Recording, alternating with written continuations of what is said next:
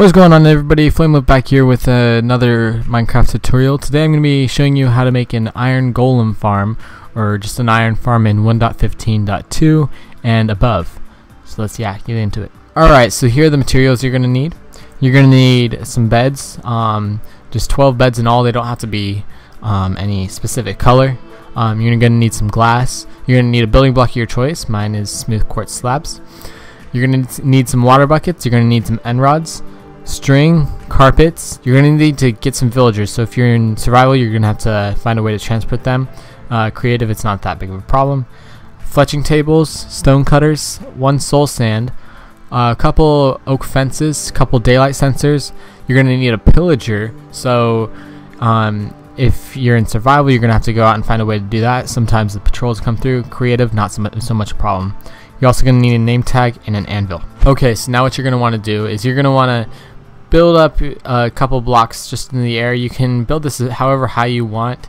I'm just going to build it this high. It doesn't really matter, just so you have enough room to work with the killing chamber down below. You can make it way up in the air if you want, but there's a chance that the iron golems will move in the air and miss your killing chamber. So what I'm going to do is I'm just going to build a platform out of my block of my choice, not glass. Make sure it's a spawnable block, because otherwise the golems won't be able to spawn. So it's going to be a 12 by 12 area. So 1, 2, 3, 4, 5, 6, 7, 8, 9, 10, 11, 12. 1, 2, 3, 4, 5, 6, 7, 8, 9, 10, 11, 12. 1, 2, 3, 4, 5, 6, 7, 8, 9, 10, 11, 12.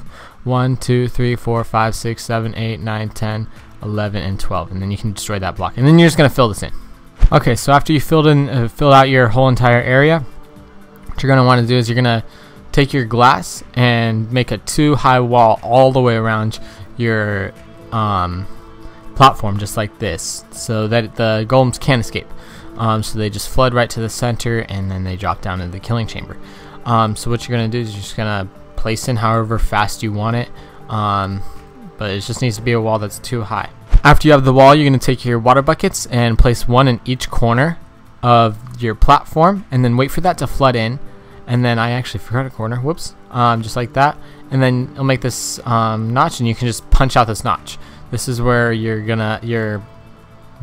golems are gonna drop down into the killing chamber, and you can kill them however you want. It doesn't really matter, just as long as the iron gets picked up. You can kill them with lava, which is the easiest.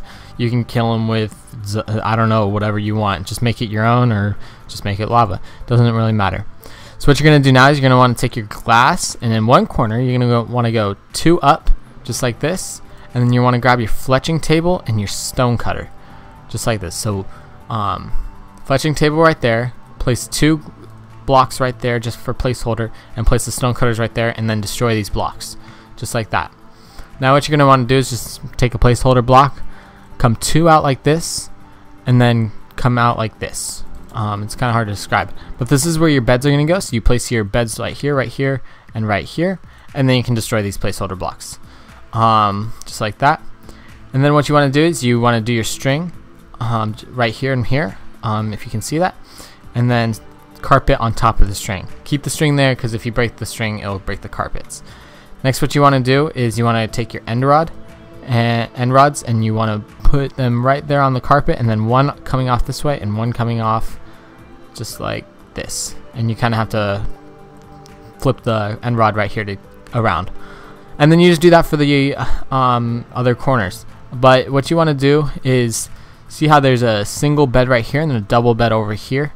For this next corner, you want a double bed right here and a single bed right here, because you don't want a single bed and a single bed right here. For some reason it just does not work. So you're going to want to go 2 up, fletching table, placeholder blocks, stone cutters, destroy the placeholders, placeholder blocks right here. So 1, 2, or just come off like that, and then 1, 2 right there, and then beds, just like that.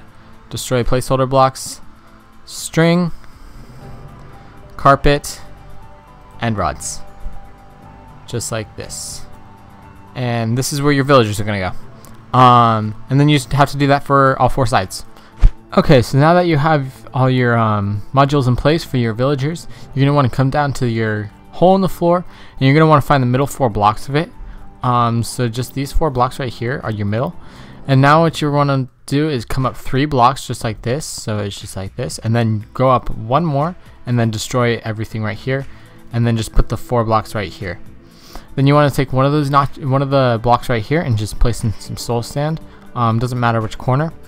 And then you want to go up and surround the whole thing with a block. You want to surround it with glass. And then you can knock out those 4 pieces because you don't need them. Next, you want to go up 1 more layer just like this. This will just help contain your pillager. And then you want to take your oak fences and just like this and place it in every part except for the soul sand. Next, what you're going to want to do is you're going to want to take your anvil and your name tag, and you're going to want to rename this so that your pillager does not despawn. So I'm just going to name it Bob, just like this, and I did not do it. You can make sure to take it from the right one, and then you can destroy your anvil. And then what you're going to want to do is you're going to want to grab some slabs like this. So this is to pacify your pillager. You can do this anywhere, but you can do it inside the farm too. But if you're in survival, it might make transporting the pillager easier if you pacify it before you move it. So what you want to do is you want to place in 2 slabs just like this, and then 2 blocks just like this. And then you want to just make a platform out of glass so that nothing can spawn while you wait for the crossbow to break of the pillager, because then you can, in case you get like knocked back by the arrows somehow. So you want to put your pillager in there. You don't want to put it right in the corner, because otherwise it's going to making it so that the arrows don't hit you really annoying. So you kind of want to spawn them in kind of back there a little bit. And then what you can do is you can kind of play around with it. I kind of spawned him in the middle right there, so I'm just going to kind of nudge him along just a little bit, just like that, just to get him. You kind of want to get him, you just don't want him pressed up in the corner. And then you add the name tag to him, and then you have to go into survival if you're in creative, and then you kind of just creep forward until he can see you, and then you just have to find a sweet spot where the arrows will lodge in the slabs and he'll still be able to see you, just like that. And then you just wait. Creative, if you're just spawning him from an egg, it's going to take about 15 to 20 minutes for his crossbow to break, because he always spawns him with a fully durable crossbow. But in survival, he might have already used the durability a little bit, so if you're in survival, it tends to take a little bit shorter. So yeah, I'll come back when he's done.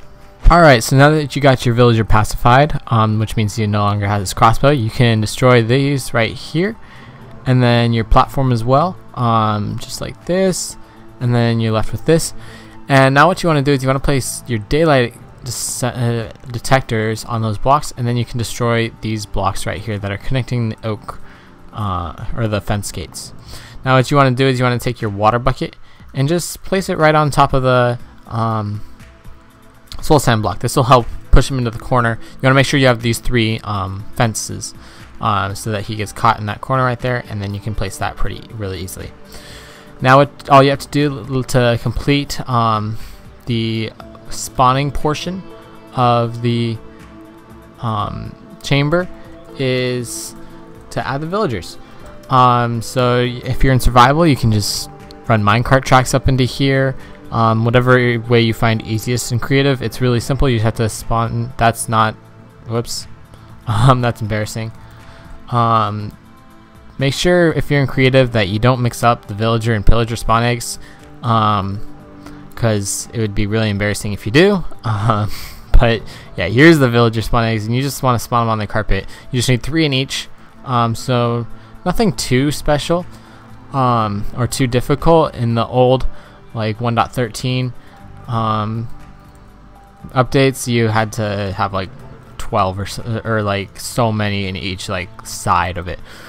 Anyway, this should complete your villager spawning thing, and you can make whatever killing chamber you want. It doesn't matter. You can make lava or whatever. Just make sure you have a way to collect the ingots when they do. And fall damage won't cut it, because the golems are tough and they won't die to fall damage. So now you may be wondering, like, hey, there's no golem spawning or anything. These guys, the villagers have to sleep first, so it has to turn to night. It has to go through one daylight cycle.